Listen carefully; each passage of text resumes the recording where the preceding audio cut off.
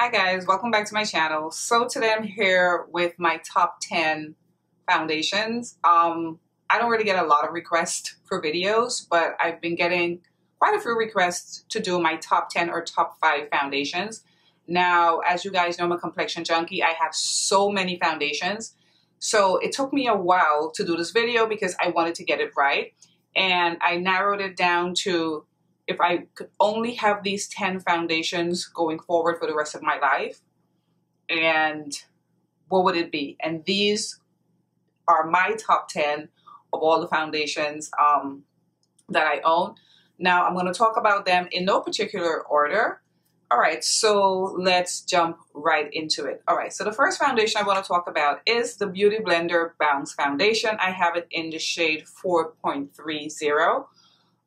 This retails for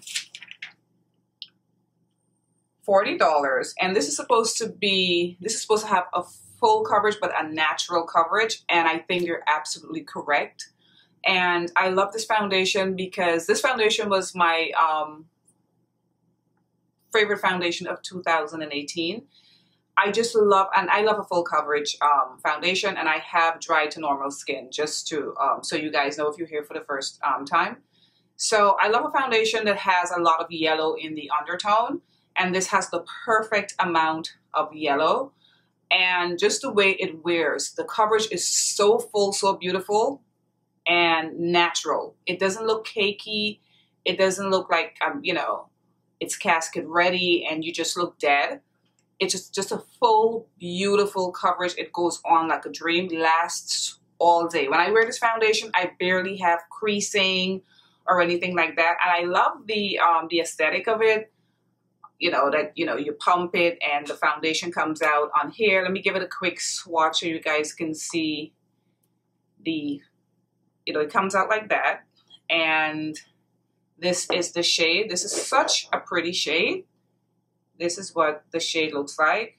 It's a nice warm shade that I love so much because it's so warm. So this foundation is absolutely beautiful. If you've never tried this foundation and you, I guess, were looking at it or tempted, you should definitely pick it up. All right, next foundation I'm going to talk about is my Nars, the Natural Radiant Longwear Foundation. I have this in the shade Macao, and this foundation retails for $49, and this also has a full but natural finish, and they're absolutely correct about this. Now, when I did my foundation occasion, I said this was the perfect date night foundation because this foundation is so naturally beautiful. Your skin just looks amazing when you put it on. Like every time you wear this foundation, like you could never have a bad day with this foundation or a bad look. It's just so, so pretty. If you own this foundation, you know what I'm talking about. And that long wear is correct. This foundation wears for over 12 hours without looking crazy because I've worn it for 12 hours. So, so, so, so beautiful. I would always recommend this foundation. Before I had this though, I used to love the Sheer Glow, which I still love because like I said, there's so many other foundations that I have that I love, but I had to, you know, create a top 10. So this is definitely just such a beautiful foundation. All right, next foundation I want to talk about is the Laura Mercier, and this is the Flawless Lumiere. It has such a long name. The Flawless Lumiere Radiant Perfecting Foundation. I have it in the shade Nutmeg, which is 5C1. This foundation, it has a medium radiant finish, but it's not radiant in a bad way. I think even if you have oily skin, you can pull this foundation off because it's so natural. It just looks, it looks like you have like a candle glow kind of look with this foundation. It's absolutely stunning.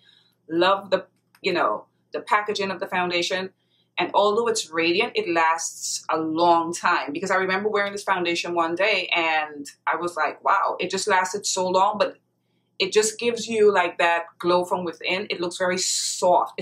That's what it is. It softens your face, your skin. So pretty. And this one, it retails for $48. So most of them are like mid and kind of like pricey. This is a very good foundation. If you've never tried a foundation from Mercier, I would definitely suggest this. I'm not going to swatch all of them, but just let me show you guys the color of this one. And this also, for me, has the perfect amount of yellow and warmth that I love in a foundation. As it's just so silky. Look at that. So pretty. And that's why this made my top 10. And all of these are just flawless, and that's why they're in my top 10. All right, so next foundation I'm going to talk about is the Too Faced Born This Way foundation. Of course, this is the original one. They just came out with the matte one, and I have this in the shade Chai, and this retails for $39, and this is supposed to be like, this has like a medium coverage and it's like a natural finish, but this is buildable because I can get this to a full medium or I can get this to full coverage. And guys, this foundation is perfection in a bottle. I guess like all the rest, it's so good. When I did my review of the matte foundation though, somebody had said that Chai was too light for me. Chai is perfect for me. It just has the perfect amount of yellow in it. And this is another foundation, like, it's just like a sure thing. You put this on and you know you're going to have a good foundation day. Look how warm and pretty that is. I love foundations that have so much warmth and so much yellow in it. I think it complements my skin tone so well. So pretty. And this looks flawless all day, guys. I mean, these foundations are absolutely beautiful, and this is no different. So pretty. So if you don't own this foundation and you were looking at the Too Faced foundations, I mean, all these foundations I'm definitely going to recommend because I think they're beautiful and flawless. Give this a try, and it will be great if you can, like, you know, find your perfect shade. All right. Next foundation is the Lumiere, the foundation. Now, I have two shades. I have Dusk. This one is Dusk, and I have Sienna. They both work fine for me. This foundation retails for $120. Yes, $120. It's worth every penny, in my opinion. If you're invested in complexion products and you love foundation, I think this would be worth it. Now, this one is described as a medium, and it has a natural like a natural finish, and they're absolutely correct. Now, this foundation is, if you want to look your absolute best, skin perfected, wear this foundation. It has a scent though. If you don't like scents, you may not like it, but I think it's because it lingers a little bit and it's kind of sweetish. It's worth putting up with the scent for this foundation. There's never a time that I wear this foundation when I don't get a compliment and people ask me, what foundation am I wearing? It looks like dolly skin. That's like the only word I can come up with. Like, your skin looks so beautiful with this foundation. It lasts all day. It's just perfection from the time you put it on to the time you take it off. The only downside is the price. The packaging is stunning. It's glass. It's like this really thick glass. This is perfection in a bottle. It's like they face-tuned and did all this stuff and put it in a bottle and say here. But it's $120. But yeah, it's so good, guys. All right, so the next foundation I'm going to talk about is the Givenchy Teint Couture Everwear foundation. This foundation, I have it in the shade N30, and this foundation retails for $52, so it's a little pricey. Now, with this foundation though, the N430, it's definitely neutral, because when I bought it online at Sephora, when I was looking at the shades of this foundation, even the ones that claim to be yellow to me looked red. That's why sometimes I should have gone and swatch it, but it works for me. And I wear a lighter concealer with it because it has more of a, to me, although it says neutral, has more of a cooler kind of undertone to it, slightly reddish. But oh my God, I debuted this and demoed this for the first time on this channel with you guys, and I was wowed then, and I am still wowed. It's, if you've been looking at my channel, you remember, it's so beautiful. It has like a similar, like the Laura Mercier. It gives you like that soft candle glow kind of look. It makes your skin look so soft and youthful and healthy and beautiful. This is also perfection in a bottle. That's why it made my top 10. Yeah, so what did they say about the finish? Okay, they said it's a medium natural finish. Yeah, this is definitely medium. I can get this to a full medium, and definitely a natural finish. You don't look like you're wearing like too much makeup. This is absolutely stunning, pricey, but very good. I would definitely recommend. I would recommend all. I would definitely recommend that one. All right, next foundation is the Charlotte Tilbury Airbrush Flawless Foundation. I have it in the shade 14C. I'll explain why I have the shade 14C. I'm currently wearing this foundation today with her powder and setting spray, which I love that combination. Now, this foundation retails for $44, which is not a bad price for Charlotte Tilbury. And this is a full matte coverage foundation.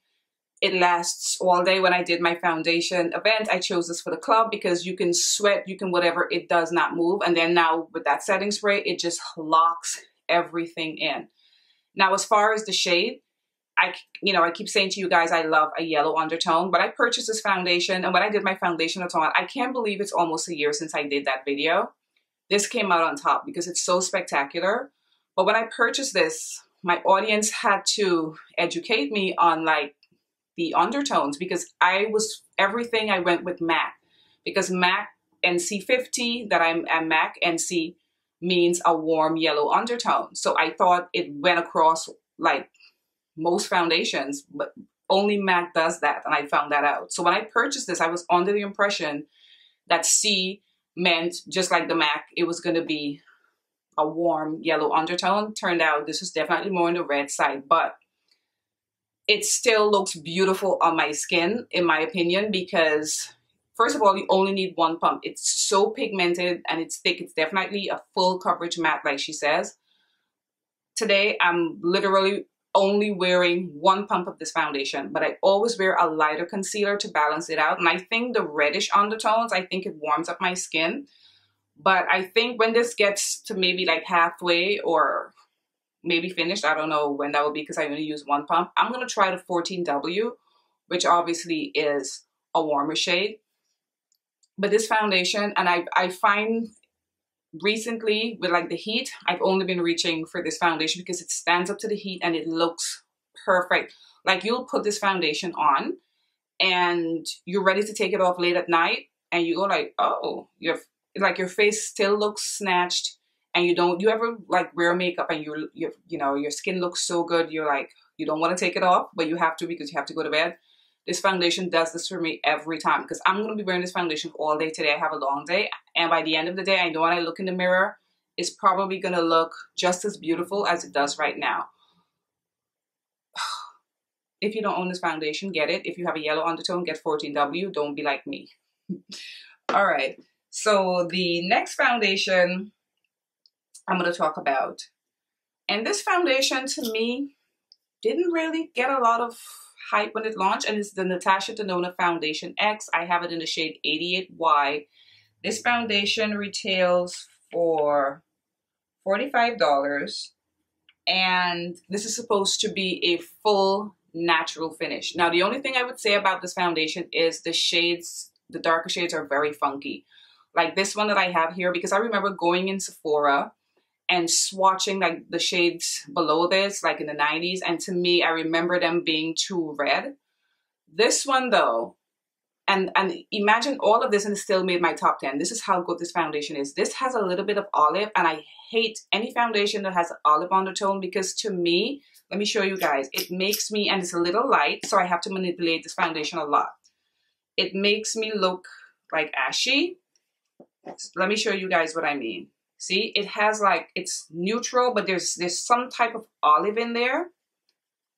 But how I manipulate this, I wear a concealer that's not too light, that's almost close to my skin tone. I'll put like a lighter powder under my eye, and I would set it with my Anastasia powder, the dark orange kind of powder, just to tone it down a little bit and kind of offset that kind of olive, and it looks spectacular. Let me tell you, this foundation, guys, and I reviewed this on my channel ages ago.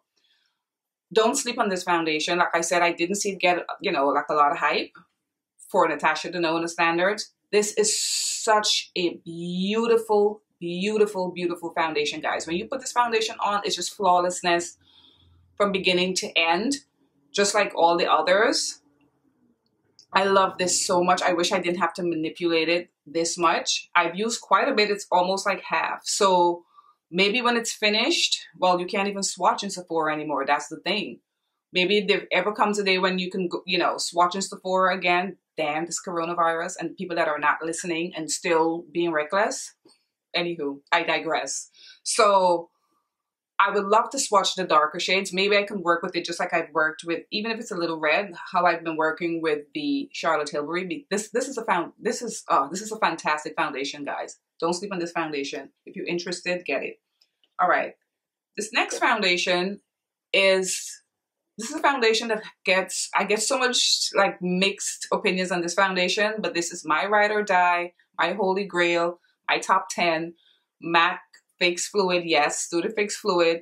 I'm in the shade NC50. This foundation retails for, let's see, how much is this foundation?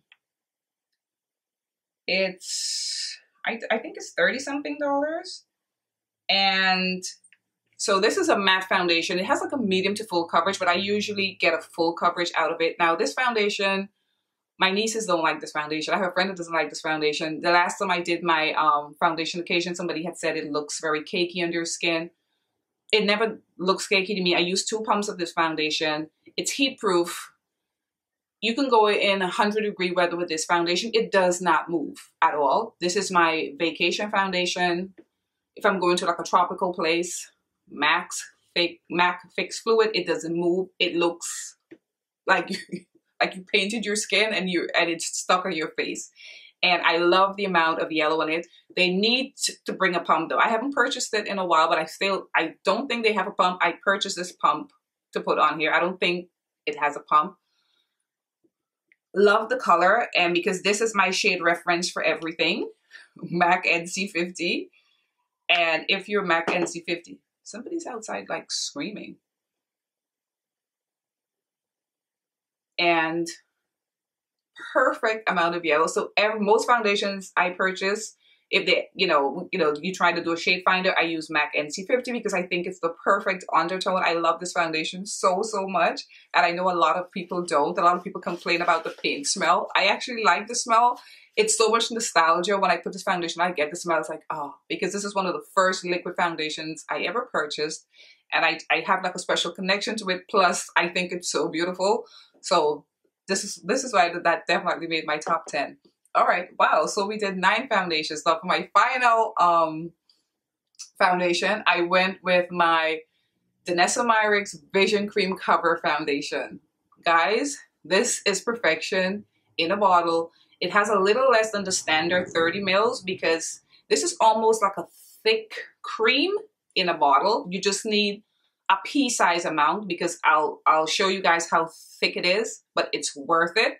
So this foundation retails for $28, and you can get it from the Danessa Myricks website. I have the shade W05. This shade is super, although I love yellow, this is to me like almost jaundice kind of yellow. So I usually mix this with, so I think N7 or something like that. But if you love like a lot of yellow, I guess you can just go straight. But like I said, you need a pea size. This foundation is the definition of, I love to say doll-like skin. This does it. I also get a lot of compliments too when I wear this foundation. The only thing with this foundation though, because it's so emollient and so creamy and has such like a radiance to it, I love wearing this foundation in the cooler months. Like it's been so hot, like 90s, I wouldn't wear this foundation. But let me just show you guys. And there's a little like window here and you can see like your shade. It's, let me show you guys. Whoops. It's so thick. I didn't even mean to, I wanted like a pea size. I think almost a full pump came out, but look. The thickness of this foundation, look at that. And this could cover your whole face. But do you see the amount of yellow in it? So what I do with this, I take a little bit, I take a brush, a stiff brush, I blend it out, and then I go in with a beauty blender, guys. And after you have set this and you've completed your makeup and you look at yourself in the mirror, it's like just as beautiful as all the rest, but it just has this real definition of face tunes. Everything looks smooth. It just looks like smooth, creamy goodness. Like your skin just looks creamy and healthy and radiant, but not in a disgusting, oily, creasy kind of way that ages you. It just looks absolutely stunning. And like I said, it holds up beautifully in the cooler months. I haven't worn it for that long in the hotter months, but in the cooler months, like fall and winter, this looks spectacular. And because it's so creamy and so full coverage, it's perfect for winter. I think it's like a nice barrier for the cold. Such a beautiful foundation. This doesn't really get talked about too, because I mean, Danessa Myrick, she's a woman of color. She's a makeup. I've spoken about her so much on my channel. She started her own makeup line. Her products are very beautiful, and this foundation is no different. It's just super, super thick. So you can go with like 2 or 3 pumps, a pea size, half a pump, or if you're really into that really full coverage look, a full pump. But this is absolutely fantastic, guys. All right, so that concludes my top 10 foundations. I feel very, very good about it because, like I said, it took me like a couple months to get it down. And I don't know what else is going to come out, but as of today, 2020, August, these are my top 10 foundations. If I had to get rid of all my foundations, I was only left with 10. These would be the 10. All right, guys. Let me know in the comment section which one of these foundations you own. Maybe you own all of them, like why you like them. And I want to thank you so much for watching this video. I appreciate all of you, and I'll see you in my next video. Bye, guys.